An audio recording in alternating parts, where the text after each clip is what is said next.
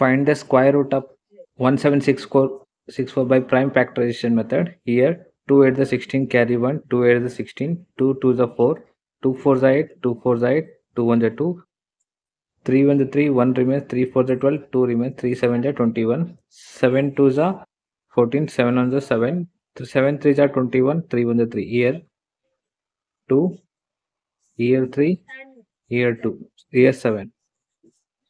Double 2, double 3, double 7. We have to take only 1 2, 1 3, 1 7. 2 3 is 6, 7 6 is 42. Therefore, square root of 1764 is 42.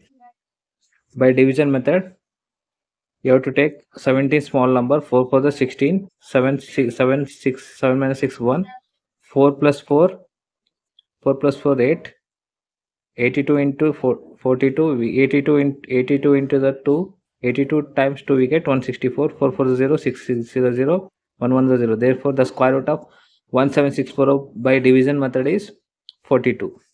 These are the very important questions for class 8 maths board exam. Thank you for watching.